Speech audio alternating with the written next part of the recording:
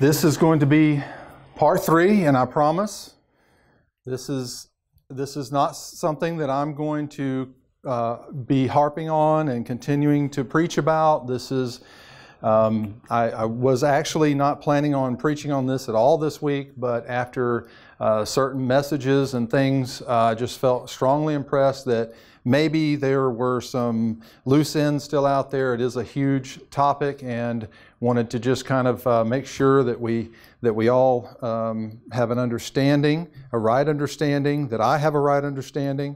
And so I wanted to go ahead and there's some really interesting history here in this message today. So I'm really looking forward to it. And just please keep me in prayer as I go through this message here. And I know that the Lord is going to bless. But again, this is not going to be something I'm going to continue to be preaching on. I just wanted to make sure, that's not my objective anyway. I just wanted to make sure that everything is understood in the right light in which it's given. So with that, let's pause for one added word of prayer. Dear most loving Heavenly Father, you're so gracious and merciful unto us, and we just thank you for it. I pray that you would again send your Holy Spirit to minister unto our hearts, our minds, help us to gain a right understanding here, grant us the wisdom and discernment that we need. Please, Lord, forgive me and us of any sins that we may have committed, that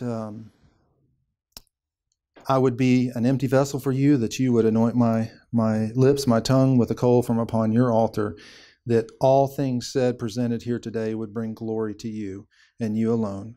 I pray and ask these things in the dear and precious name of our Savior, Jesus Christ. Amen. Okay. God's Word or man's Word. People of the book. Who are the people of the book? What book are we talking about? We're talking about the Bible. And the people of the book are the people that follow what the Bible teaches and preaches, amen, and says. That's what the people of the book, who the people of the book are. But did you know that back in the day, when the Seventh-day Adventist movement was beginning, starting, and coming into fruition, that we gained the reputation of being the people of the book. Did you know that? There was actually a book written, Seventh-day Adventist, People of the Book. It was Review and Herald, published back in 1961. You can still get it. It's on Amazon and what have you. So, you know, it's a real thing that we were considered to be the people of the book. Well, you know, it's interesting when you follow the Word of God and you believe His Word above the word of man across whatever lines are out there, something phenomenal seems to happen in a large part of the time. This right here. People love to point fingers and laugh, right? Especially in particular when we're discussing this topic of creation, evolution, not going along with what the world prescribes, the scientists of today prescribe as truth and absolute scientific proof, they say. And you go contrary to that, and you start reading the Word of God, and you see clearly in the Word of God that it does not line up with what God says. And you have to take a stand. What are the days in which we are living right now? We're in the last days. In the last days, 2 Peter 3:3, knowing this first, that there shall come in the last days, what? Scoffers, walking after their own lusts. Jude 18, how that they told you there should be mockers in the last time, who should walk after their own ungodly lusts. 2 Timothy 3 and onward, this know also that in the last days perilous times shall come. For men shall be lovers of their own selves, covetous, boasters, proud, blasphemers. What are blasphemers? Yeah, they're mocking the Word of God. Disobedient to parents, unthankful, unholy, without natural affection. That's a whole other topic. Truce breakers, false accusers, accusing us of believing in false doctrine. Incontinent, fierce, despisers of those that are good, traitors, heady, high-minded, lovers of pleasure more than lovers of God. So you see, this is the results of sin manifested in our world today, that the word of man is esteemed so much higher than the word of God, that when you believe in the word of God, you actually stand on shaky ground, that you are going to be ridiculed, accused, and mocked. How many of us love that? Nobody, right? Nobody wants to be mocked. Nobody wants to be cast into a dark light in that way. It's not a pleasant experience. You know, it's interesting if we think about it, how indoctrination works. False indoctrination typically begins right at birth. We are told that such and thus is so. Amen? This is something that we are presented with from birth. That the earth is a globe. You go into your classrooms, in the very different classrooms. A lot of times the teacher will have a globe on the desk or up on the shelf or this, there, and wherever. That's what they teach. It gets ingrained in our minds to the point that it seems absolutely absurd that anything else could be truth. But yet, if we look at the Word of God, we see something completely contrary to this supposed truth. Anyone ever seen this map before? A couple of people? A few people have. This is a fascinating map.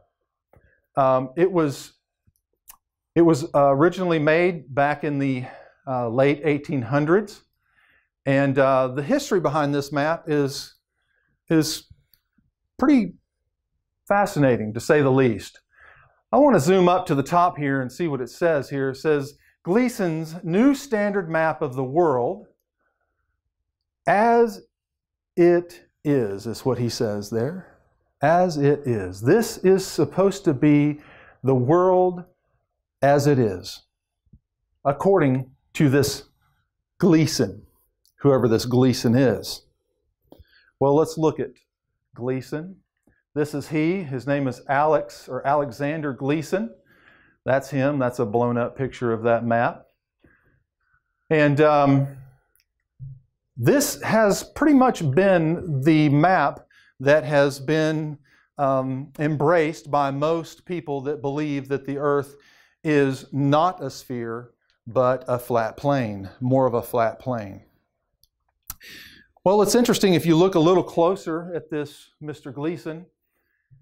He's also an author. He wrote a very fascinating book here. It says, Is the Bible from Heaven? ?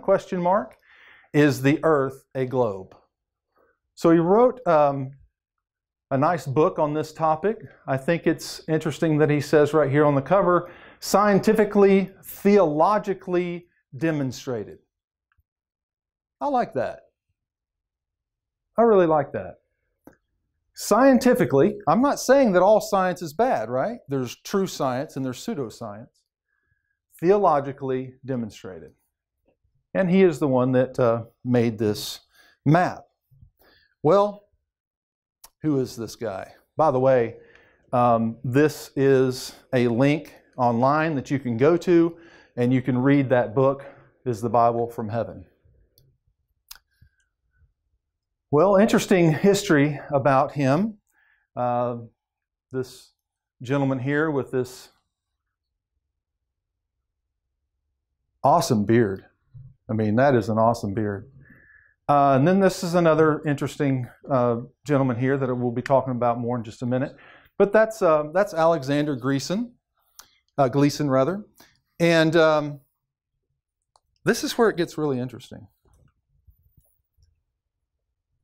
This is at a New York conference mission in Buffalo, New York. Alex Gleason is responsible, or is the one that started the Seventh-day Adventist Church in Buffalo, New York. He is a Seventh-day Adventist. Was. He's, of course, passed away. But he's the one that came up with that map. And Alex Gleason, very smart man. He was a blacksmith, obviously an author. He has at least 2 patents that I'm aware of. Very smart man, and an important man within the Seventh-day Adventist organization in his day.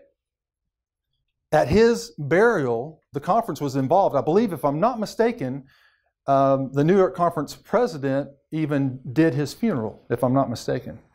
So he was, if you want to say, a flat earther from way back. And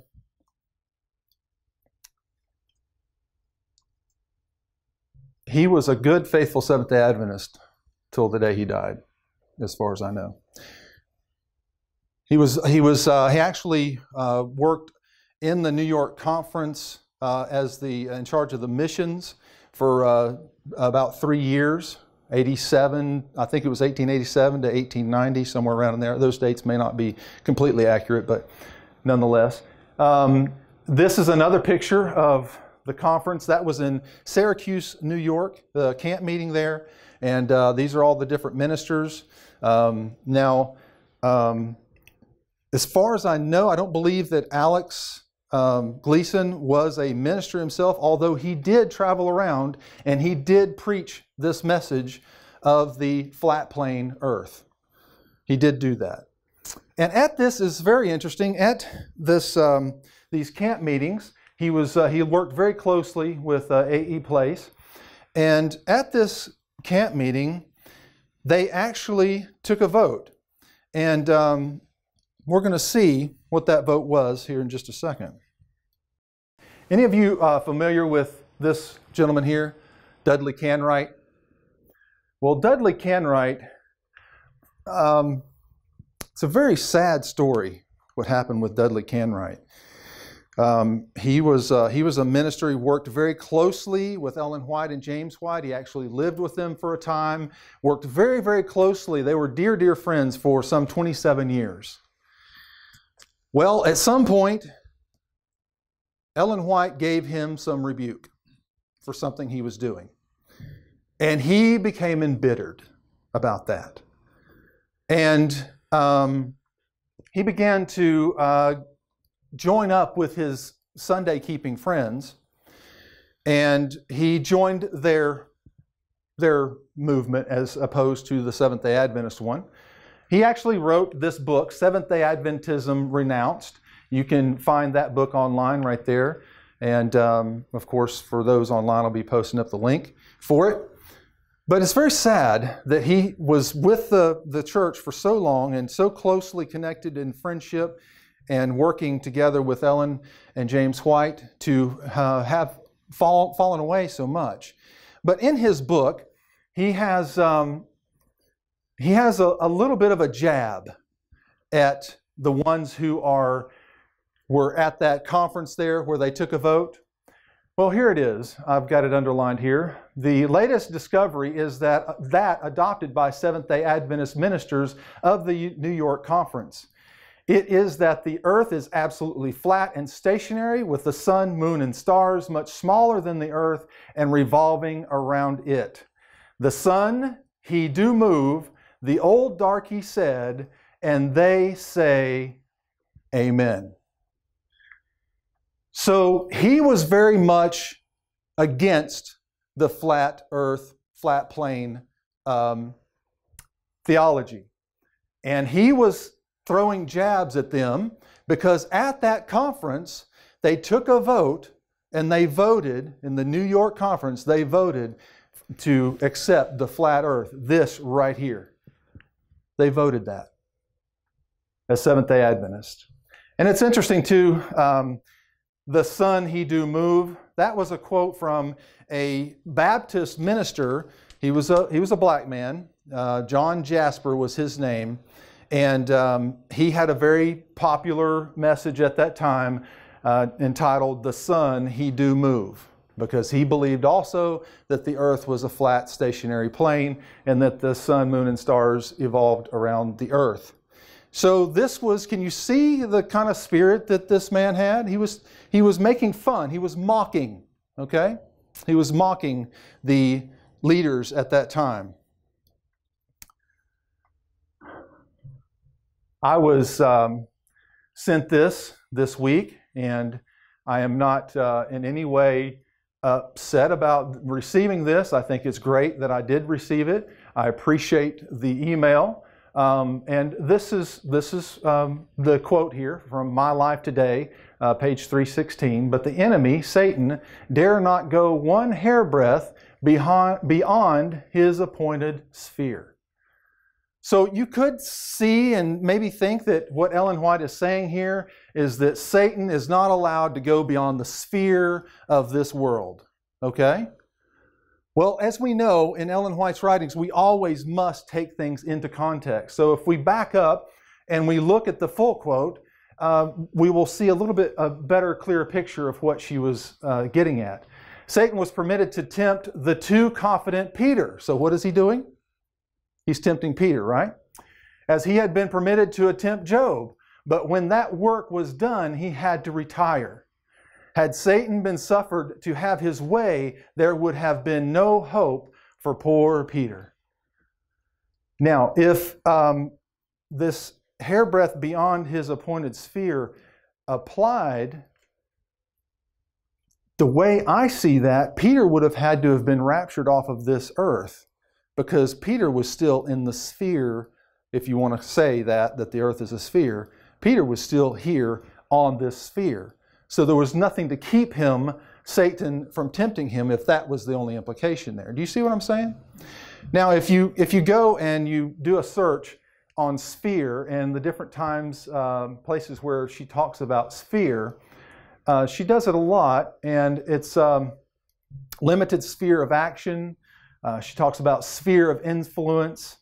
So it looks to me like what she's referring to there is Satan was held back from his sphere of influence against Peter, because God said no, that far and no further. Peter is down on his knees in the Garden of Eden confessing his sins. Amen? He was coming back to God, so he was not allowed to destroy him, okay, like he did Judas. So that's the reference there. I believe that it's a sphere of influence. So let's look at this next quote here. Now this one is pretty strong. Earnestly inquire. Let those who are presenting theories as to whether the earth is round or flat. I'm just going to face it full on, okay? I received an email this week from another dear brother, and he had seen the video from last week, and he gave me some quotes, and I had seen those quotes, and so he was worried that maybe some of the present truthers out there might see this message, and it might end up hurting our ministry here. So I want to look at these and just face the music head on, if you will. Let those who are presenting theories as to whether the earth is round or flat leave this question, for God has not given it to them to solve, and earnestly inquire, what shall I do that I may have everlasting life? So we need to be earnestly inquiring, what shall we do that we would have everlasting life? Amen? We need to do that.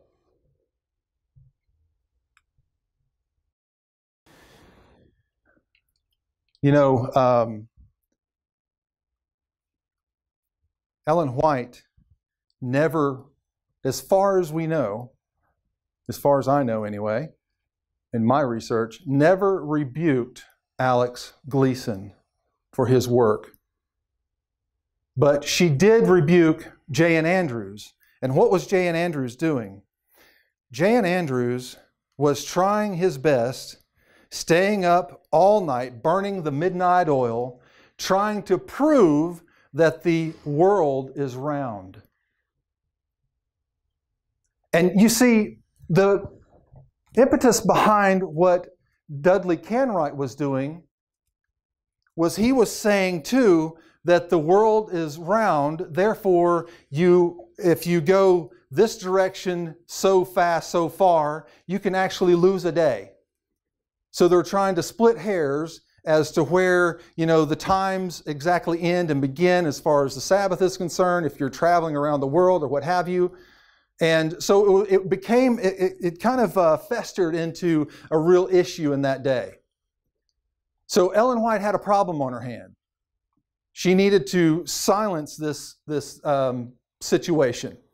And she did rebuke J.N. Andrews because he was staying up all night trying to prove that the world was round. And basically, at that time especially, there was no way to tell absolutely matter-of-factly that the world was round or flat. They just didn't have the technology that we have today. She said, God rested on the seventh day and set it apart for man to observe in honor of his creation of the heavens and the earth in 6 literal days. He blessed and sanctified and made holy the day of rest. When men are so careful to search and dig to see in regard to the precise period of time, we are to say God made his Sabbath for a round world.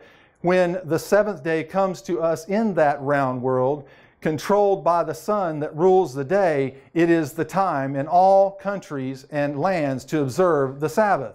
Continuing on, in the countries where there is no sunset for months, and again no sunrise for months, the period of time will be calculated by records kept. So if you're in at the North Pole or up in Alaska, for instance, there's about 2 months out of the year where the sun never sets. And then there's about 2 months out of the year that the sun never rises fully, okay?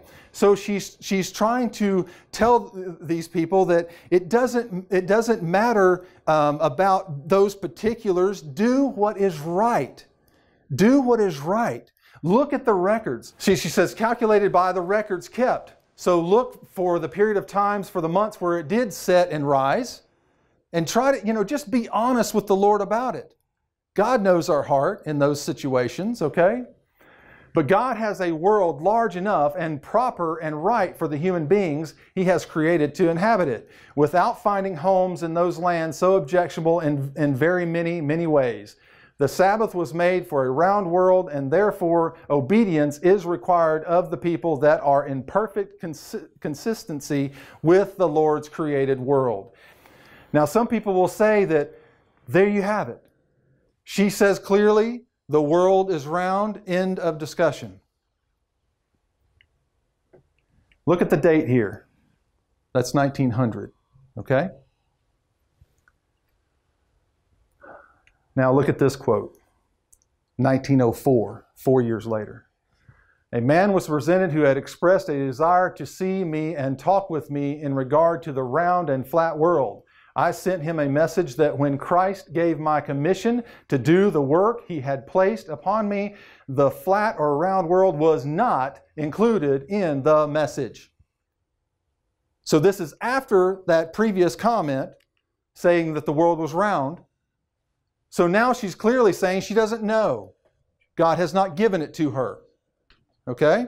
So how can we take that previous slide, that previous quote, as being a matter of fact when she says in 1904 that God hadn't even given her a definitive answer whether the world was round or whether the world was flat? That wasn't the issue. Contextually speaking, that wasn't the issue. The issue that was being debated was whether or not, if the world was round, if we could truly keep the Sabbath in a round world. So she wanted to just silence the situation, I think. Diffuse it. The Lord had taken care of His house, His world, here below, better than any human agency could care for it, and until the message came from the Lord. Silence was eloquence upon that question. 1904. Until the Lord manifests it and makes it apparent that it is important, silence is golden. Do you see that?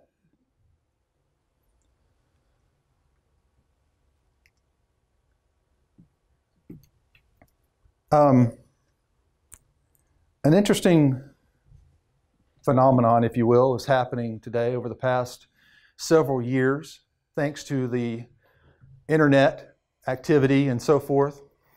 There has been a huge uprise in those believing in the very good possibility that we don't live on a ball. They're seeing the issues with that theory, okay? There is a number of people, as a result of the teaching that the earth is a flat plane and that there is a globe over it, just as prescribed and given to us from the book of Genesis, they're actually leaving atheism and coming over to Christianity. Wow. You see, when we're just one of many spherical worlds, planets spinning around out there in space, we could just be an accident. And they have their mathematical equations. They actually do. They have a mathematical equation that will tell you how all things could come from nothing.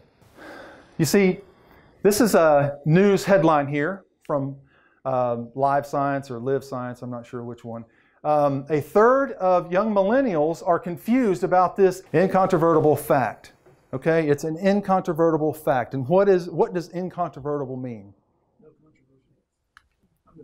It's not debatable. It's settled. It's a fact. It's not a theory. It's a fact. Okay, so what are they talking about?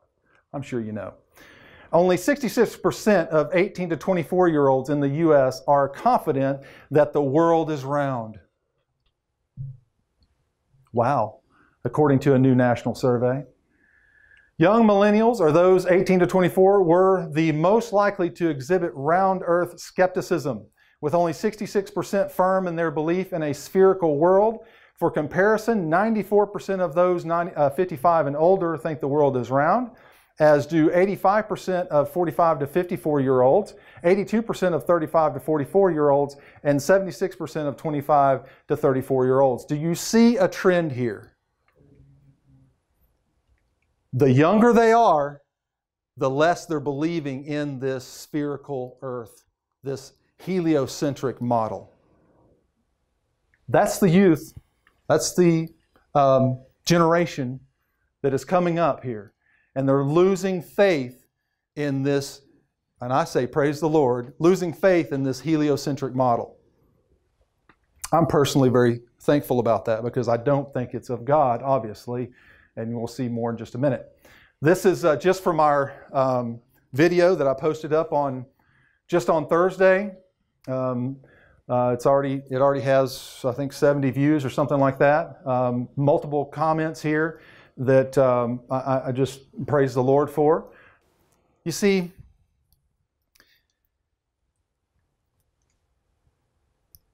people are finding out that what they've been taught all their life and what their parents and grandparents have been taught all their life may not be true. They're checking things out on their own.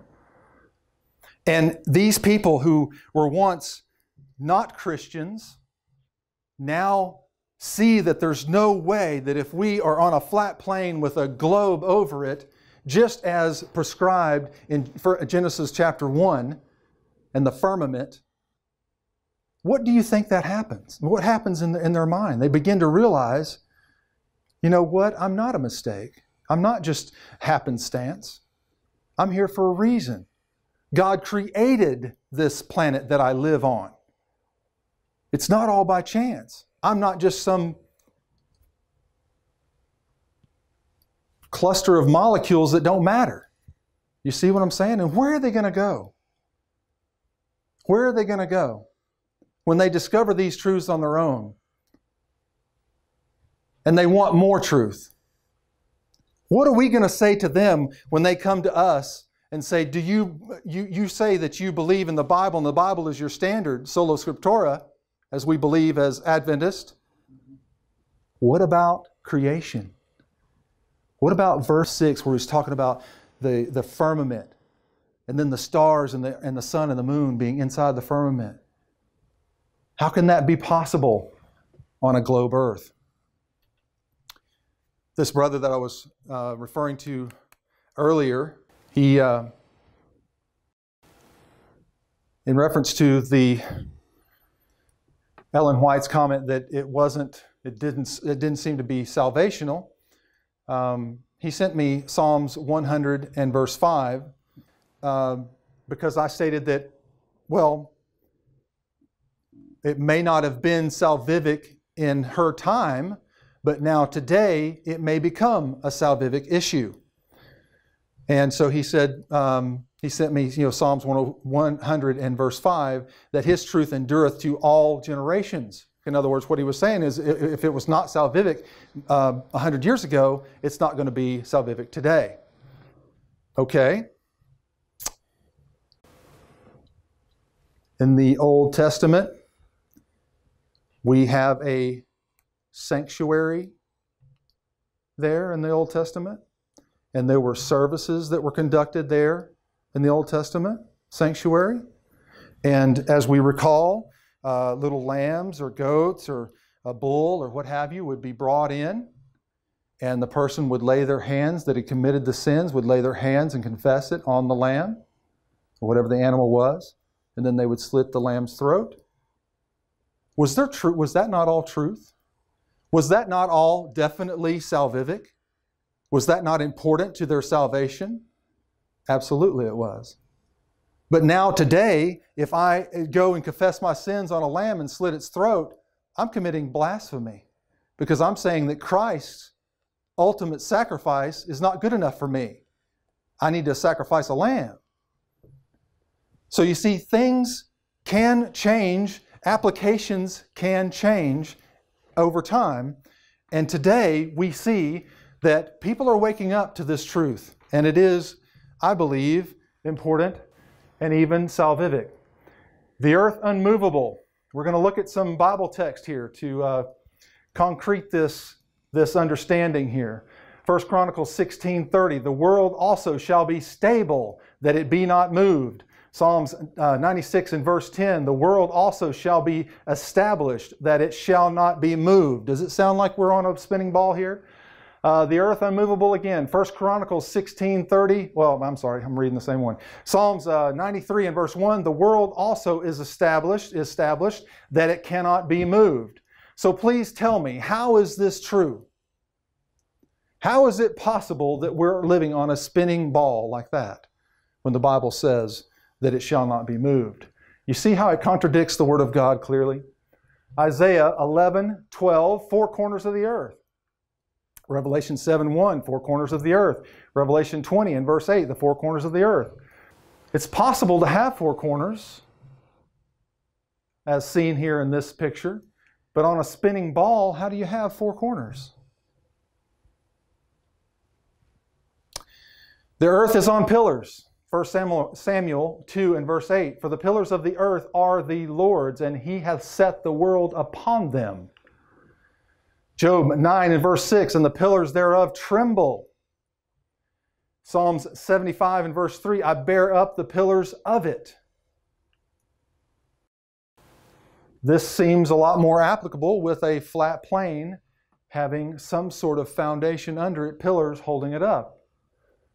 This is also another artist rendering from, of course, all through the Bible. This is what they believed. Up until about 500 years ago, this is what the world believed. And you can see that there's columns and there's floodgates. I just throwing this out there. Isn't it kind of difficult to flood a ball, by the way, speaking of the flood? But you see the floodgates of heaven, there's waters above the firmament, remember?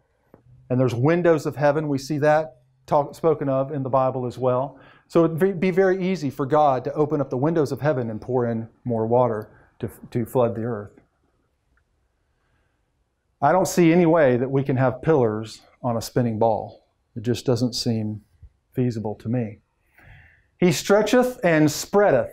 Isaiah 44:24, I am the Lord that maketh all things, that stretcheth forth the heavens alone, that spreadeth abroad the earth by myself. That's someone spreading something, and I don't see how a ball is going to be something that's spread. He bowed the heavens. Psalms 18 and verse 9, he bowed the heavens also. 2 Samuel 22:10, he bowed the heavens also. Now, if you look up in Strong's, it's that word is H5186, and it says to stretch out, extend, spread out, bend, bow, right here, bend, bow, stretch, stretch, extend. It's nothing about that says anything about being a ball, okay? Okay, it's like a tent. Isaiah 40 and verse 22. Again, we covered this last time, but I just want to make sure that we all understand what's being said here, because so many use this text to say that, see, Isaiah says that the world is a ball. Clearly, the world is a ball. But is a circle a ball? Did Isaiah know the difference? I mean, because if you look here, it says sitteth upon the circle, but then here at the bottom it says as a tent to dwell in. And this is what a tent looks like. And it can sit nicely, a tent sits nicely on a flat plane. It's not a ball, it's a flat plane. It looks more like this. It's going to be a flat plane, something like that.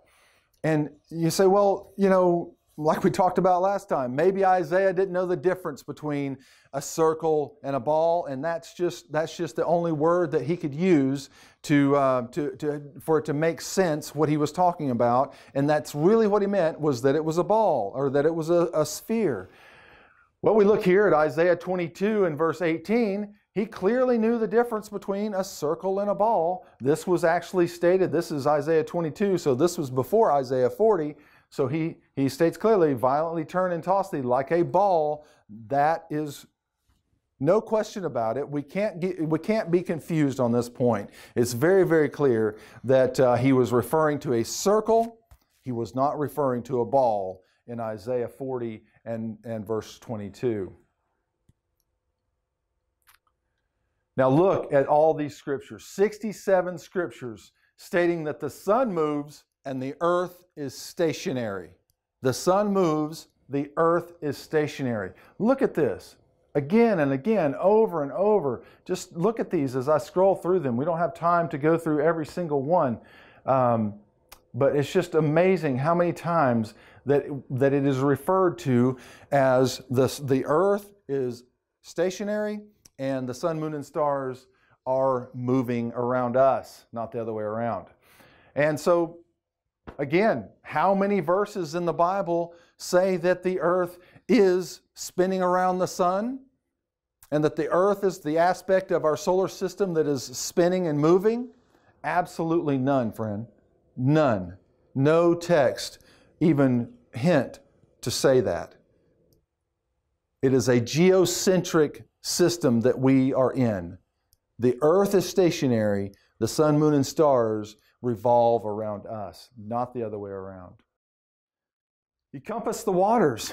He hath compassed the waters with bounds, Job 26:10. That sounds like a really good description of what we see with the flat earth model. This is an old picture from back in the 1800s. I think it's really in. This is a wall of ice surrounding the flat world. I'd really love to get a better image of that, but that's all I have right now. But I think that's a pretty interesting photo there, or drawing, rendering, I should say. The earth is a footstool. Isaiah 66:1, the heaven is my throne and earth is my footstool. Matthew 5:35, nor by the earth, for it is his footstool. Acts 7:49, heaven is my throne and earth is my footstool. This is a footstool and this is a ball. There's a big difference between a footstool and a ball. Have you ever had a footstool that spun around underneath your feet? It doesn't work. It just doesn't work. Okay, falling stars. Matthew 24:29, the stars shall fall from heaven. Mark 13:25, and the stars shall fall. Revelation 6:13, and the stars of heaven fell unto the earth. Now, we are told that the stars of heaven are light years away from us, and that they have their own energy, which they may. We don't know for sure, or at least I don't. But this event already took place. We studied it in the Great Controversy. Star shower, November 13, 1833. Its sublimity and awful beauty still linger in many minds. Never did rain fall much thicker than the meteors fell toward the earth. East, west, north, and south, it was the same. In a word, the whole heavens seemed in motion. The display, as described in Professor Silliman's journal, was seen all over North America from 2 o'clock until broad daylight, the sky being perfectly serene and cloudless, and an incessant play of dazzling, brilliant luminosities was kept up in the whole heavens. And that's Great Controversy, page 333. So we're to believe that these huge stars, which they also claim are suns actually, fell from the sky and we're spinning through space at over 66,000 miles an hour. We're going around the sun, and our whole solar system is rocketing through space at close to 500,000 miles per hour. I can't even imagine that. But somehow all the stars managed to fall on our little planet. This is how it looks at night when you do time-lapse photography. The stars rotate around Polaris, the North Star. They all rotate around the North Star. How is that possible? If we are flying through space at incomprehensible speeds. You can't even fathom those speeds. It's crazy. And it's always the same. It's in different locations in the sky, depending on the season, but it's always the North Star, everything else spinning around it. Don't be deceived, Matthew 24:24. If it were possible, they shall deceive the very elect. 2 Thessalonians 2:3, let no man deceive you by any means. Ephesians 5:6, let no man deceive you with vain words. Lies have always been a problem. We see it clearly here in Jeremiah's day, 16 and verse 19. O Lord, my strength and my fortress and my refuge, in the day of affliction, the Gentiles shall come unto thee from the ends of the earth. I think it's interesting, the ends of the earth. There's also many mentions of the ends of the earth. How do you have ends to an earth that's a ball? You can't have ends to an earth that's a ball. There's no end to it. And shall say, surely our fathers have inherited lies, vanity, and things wherein there is no profit. It was a problem in Jeremiah's day, and it's a problem today. Beware of philosophy and vain deceit, Colossians 2:8. Beware lest any man spoil you through philosophy and vain deceit. That's what these people are. They're philosophers. After the tradition of men. And why are they doing that? Because it proves evolution, they think. Because if you have a flat plane with a dome over it, and the stars and the sun and the moon are inside the dome, spinning around, there's no other explanation ultimately for that other than we have a loving Creator God that loved us so much. He put us in this protective tent, if you will, this covering over us, so that we would have a habitable place to live. After the tradition of men, after the rudiments of the world, and not after Christ. Who is the Creator? Jesus Christ is our Creator. So in this heliocentric model, it totally undermines creation, the story of creation in Genesis. It undermines Jesus as our Creator. It totally just undermines the Bible altogether. You might as well just throw it out. You have nothing to stand on if you start taking bits and pieces of the Word of God out. Amen? 1 Timothy 6:20, false science is going to be a problem. 1 Corinthians 3:19, for the wisdom of this world is foolishness with God. So that's supposedly what's happening right now. I feel absolutely no movement whatsoever.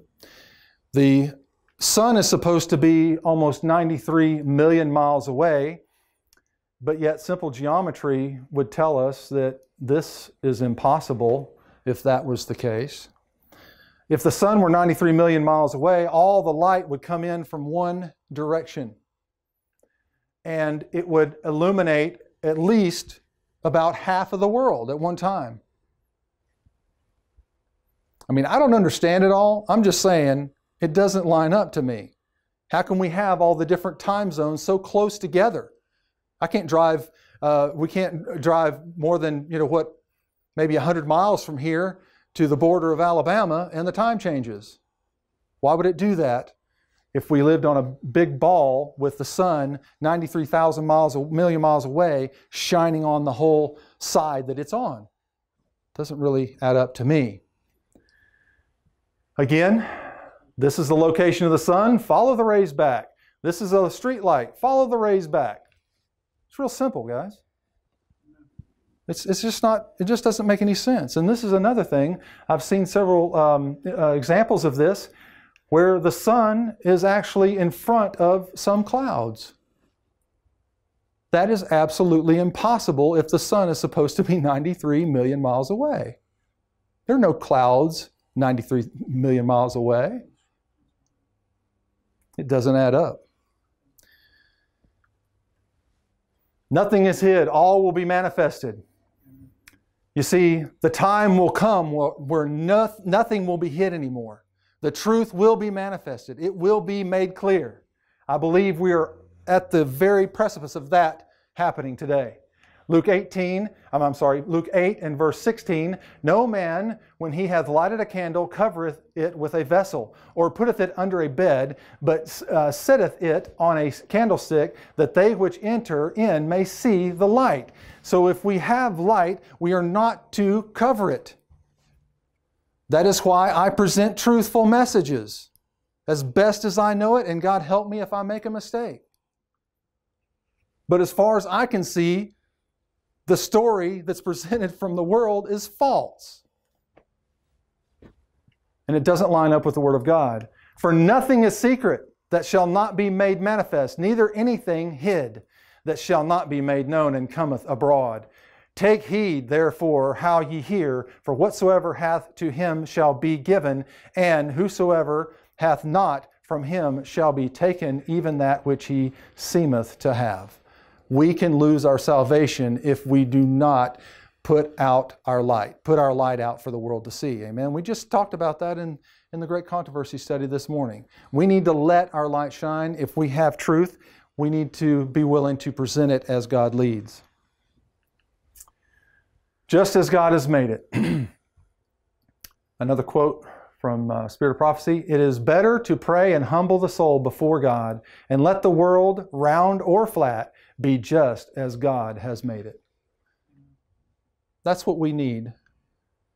This is, I want to say this, this is just like back in our forefathers' time, men were spending a whole lot of time investing in this, and I did say in the last message to search this out for yourself, but I don't intend for anyone to spend countless hours on this particular topic. This is something that I think is pretty clear that there's an issue there, and it needed to be brought to the attention of the people, and to let others know where we stand as a people.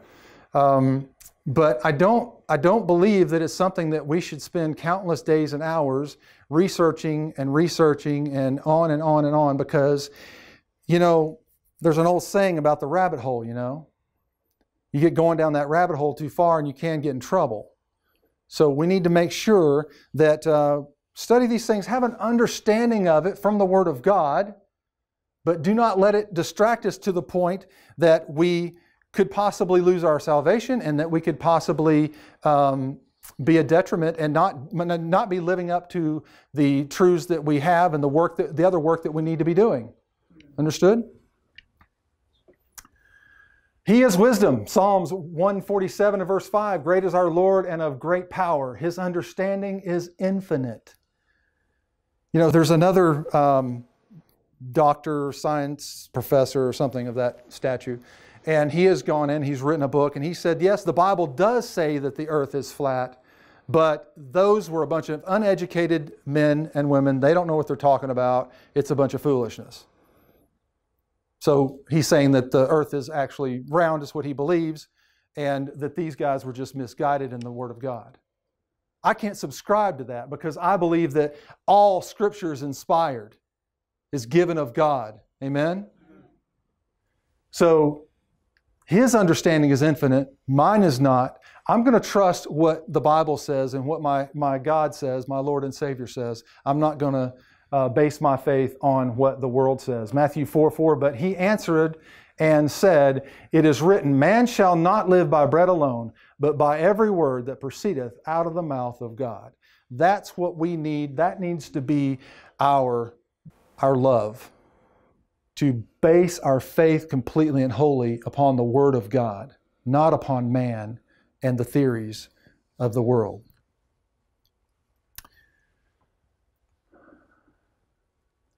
Revelation 1:7, behold, he cometh with clouds, and every eye shall see him, and they also which pierced him, and all kindreds of the earth shall wail because of him. Even so, amen. Even so, amen. I was a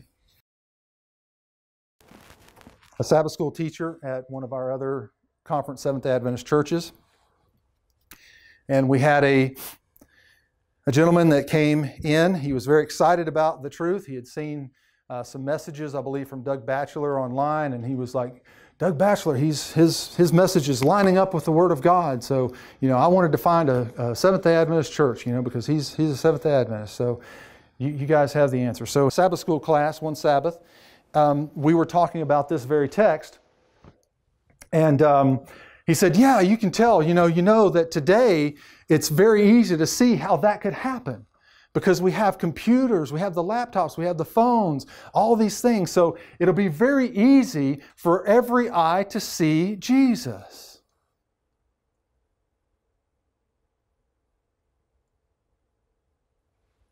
We know that Satan cannot completely duplicate what Christ is going to do in His second coming. Remember that scripture about when you hear he's in the secret chambers, or he's over here, he's over there, don't go. I fear that when, and we've seen it many times, whenever a grand event happens in our world, everything can be taken over. All of our devices, our TVs, our computers, all these things can be taken over. And we are instructed to turn from these things, not even look at them whenever this happens, because Satan's influence is going to be so strong. His deception in duplicating or trying to counterfeit the second coming of Jesus Christ is going to be so strong, so convincing, and so compelling and powerful. The deception there could be very easy if we believe that the second coming of Christ is going to be broadcast on televisions, that God has to rely on a man-made source to get His message out there that He's coming again to save us. I think that could be a real problem. When he said that, when he made that statement, I said, you know, of course I didn't know anything about the whole flat earth thing at that time. And I said, you know, God, we should never put God in a box. He could flatten this world out if He needed to do what He needed to do to prove and to reveal Himself to all of us at once. He doesn't need electronic devices to do that. So we can see how that could be a very plausible deception in the last days, when when Satan actually tries to duplicate or tries to counterfeit the second coming. And if we believe that we live on a ball and that there's no way that God can reveal himself to us all at once, we could fall prey to that deception. So be careful, friends. I just want to make sure that we understand that we need to stick to the Word of God. We need to be people of the book still today. We began as people of the book. We need to still be people of the book today. Amen.